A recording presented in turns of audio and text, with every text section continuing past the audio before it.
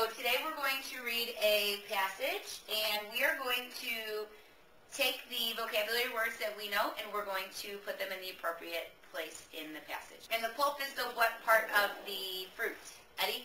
The inside. The inside of the fruit. Very good. P-E-R-M-I-S-S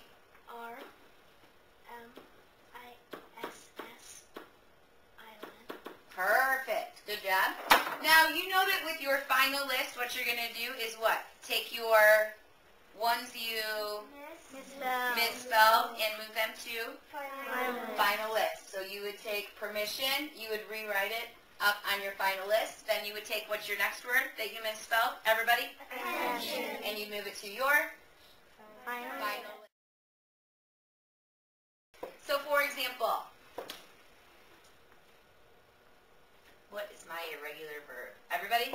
8. 8. Any dollar? What is it? Fought. Everybody? Fought. Can you form an expanded sentence? I fought a monster I fought a monster with green eyes. with green eyes. Clap twice if you agree. That's the 4 steps to paraphrasing. What is it? Read it. Read it. Read it.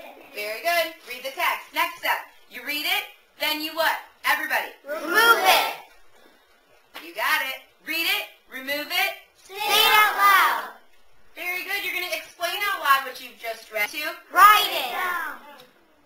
You're going to write down what you've just read. Remove it. Wool. Pass. Oh my goodness. Great job. 1/4. Next one. Who can read this fraction for me? 6. Repeat. 3 6. 6. So I'm going to go ahead and take these base 10 blocks. 10. 20. 30. Let's stop there. 32. 33. 34. 35. 36. What am I going to do to go ahead and make this smaller information for me to read?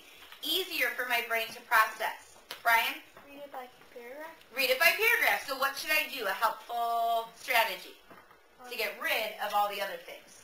Cover it up. Cover it up.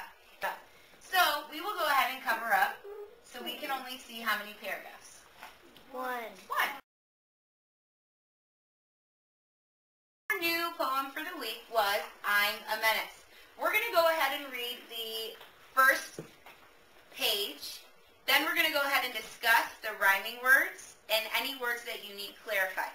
Life is rocky, I played hockey against Clyde. So, what words rhyme? What did the author use? Who can tell me? 2 words. Madison. Hide inside. Hide inside. Clap once if you agree. Hide inside. Any words that you need clarified?